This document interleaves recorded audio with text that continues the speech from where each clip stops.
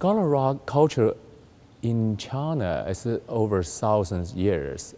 From early Song Dynasty, people collected the rock. At that time, scholar feel the scholar rock represent as a mountain. You brought a mountain in your yard, in your home. My artwork presented in the traditional site is part of my concept, but I think it's with this traditional garden, it's brought more layers. It's not just for beauty. I think it's part of it is the dialogue. It's between the tradition and the modern. The pink is not nature color. The rock itself, they have an original texture from million years. They have certain shape from traditional forms, but the color brought another layer. And you will see the society as a tremendous change.